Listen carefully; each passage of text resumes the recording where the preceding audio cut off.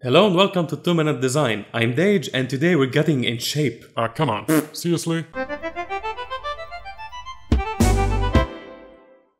Open up Photoshop and find the shape tools here. Just click and hold the rectangle tool, which is the shape tool, and then you can see all the other tools. I will choose the rectangle tool for now. Now here in the upper left hand corner, just make sure shape is selected. I'll set the fill color to black. Just click on the fill color and either choose one of these swatches or click on the color picker and choose the color you want.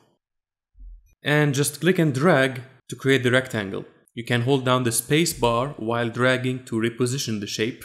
If you hold down the shift key while dragging, you will constrain this rectangle to a square.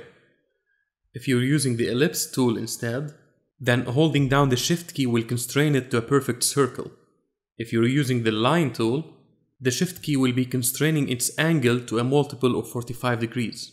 Going back to the rectangle, have a look at your layers panel. See how the shape layer looks like? It's awesome! Now remember how I set the fill color to solid black? Well, I just want to say that I can change the color even after creating the shape. I can even click this button here to create a gradient color, or this button here to create a pattern. I'll set it back to black because I don't want. You can also change the stroke color or gradient or pattern, and here you can change its thickness. There are also some additional stroke options that you can find by clicking this arrow here. You can set the alignment to be from the inside of the path, from its center, or from the outside.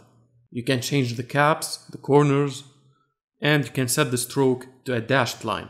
Now, if you want to customize the actual dashes inside the dash line, well, that's impossible in Photoshop. Oh yeah? Yep.